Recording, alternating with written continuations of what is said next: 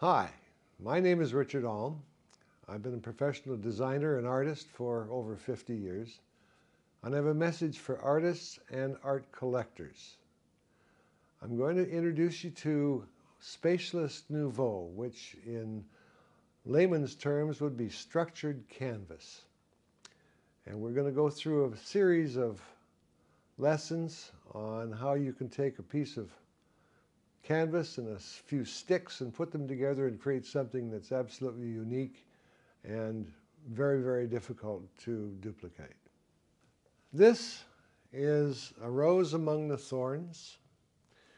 It's a simple structured canvas piece. Think of picture in a picture like you had on your TV set years ago. And to get to this position, we have to show you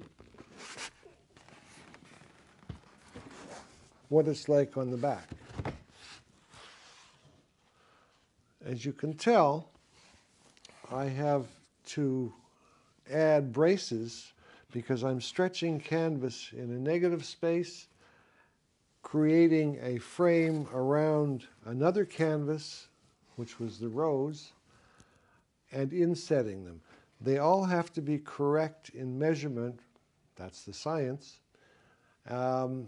And it's a simple way to create something that's never probably entered your art lexicon.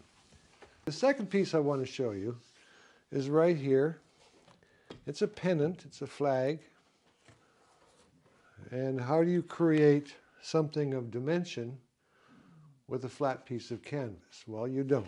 You make the stretcher bars in dimension, as I'm showing you here. And you support it with vertical elements because when you're stretching the canvas, it can only go in one direction. That way, we end up with the canvas flowing just like it would in the wind. I got interested in the Spatialist movement because I just completed 211 by 14 canvases, and I wanted to do something a little different than just flat art on a piece of canvas. And I started experimenting with putting picture in picture, changing the shape and the size of the stretcher bars.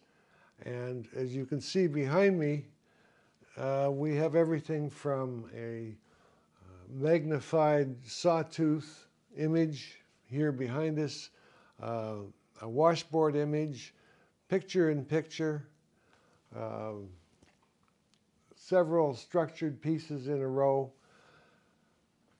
And what I want to do is show you how you can create something that isn't just flat canvas.